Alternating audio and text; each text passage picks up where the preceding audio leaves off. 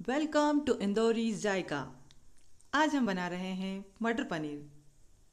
इसे बनाने के लिए हमें चाहिए 200 ग्राम पनीर, 2 बड़े चम्मच मावा, कुछ मखाने, इनका हम ग्रेवी के लिए पाउडर बनाएंगे,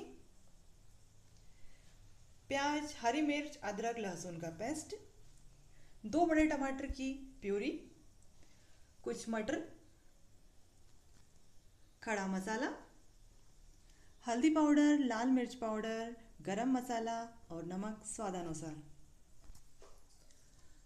हमारा तेल गर्म हो चुका है। हमने इसमें सबसे पहले खड़ा मसाला डालेंगे। अब प्याज का पेस्ट,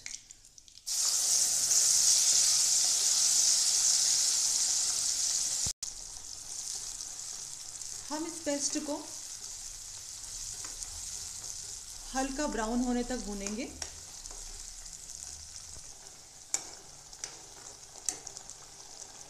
हमारे प्याज भून चुके हैं। अब हम इसमें टमाटर की प्यूरी डाल देंगे। इसे भी हम इसमें मिक्स कर देंगे। हमने इसे अच्छे से मिक्स कर लिया है। इसमें 2 छोटी चम्मच लाल मिर्च पाउडर, आधी चम्मच हल्दी पाउडर, थोड़ा सा गरम मसाला डालेंगे। इसे हम मिक्स कर देंगे।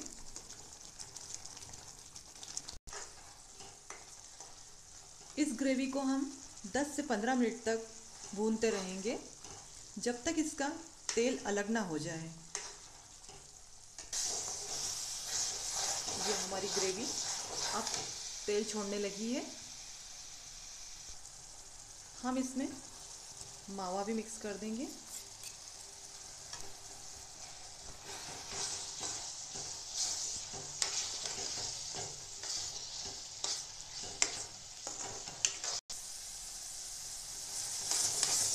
हम मावे को 2 मिनट तक इसमें मिक्स होने देंगे।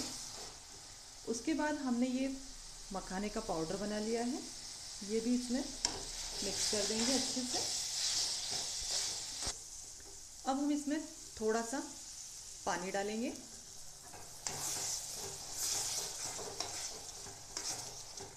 पानी डालकर हम इसे अच्छे से मिक्स कर लेंगे।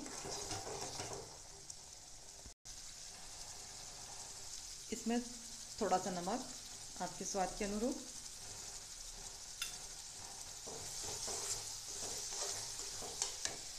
अब हम ये अपने मटर भी इसमें मिक्स कर देंगे, जो कि पहले से हमने बॉईल किए थे।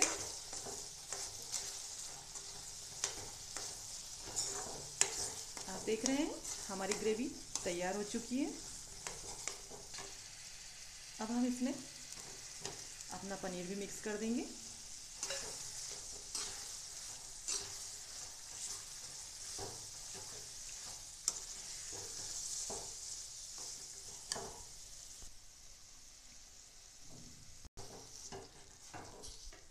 मटर पनीर डालने के बाद हम इसे 2 मिनट तक पकने देंगे।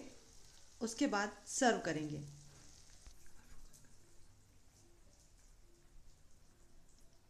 हमारा गर्मा गर्म मटर पनीर तैयार है। इसे हम पराठे, नान, रोटी या चावल के साथ खा सकते हैं। आपको मेरी रेसिपी पसंद आई हो तो इसे लाइक, शेयर, कमेंट और सब्सक्राइब करें।